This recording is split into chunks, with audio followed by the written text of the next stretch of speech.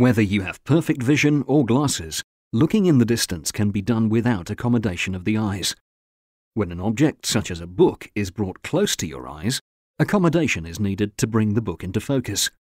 Your eyes will converge slightly towards your nose in order to look properly at the book.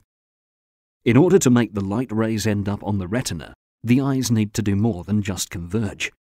When your eyes accommodate, the natural eye lens becomes thicker in the middle and more powerful optically to bend light rays even more so that they end up on the retina.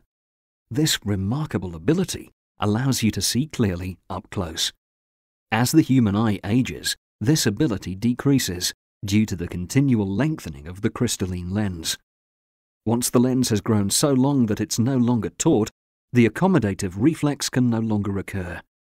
This is a phenomenon that usually occurs around age 45.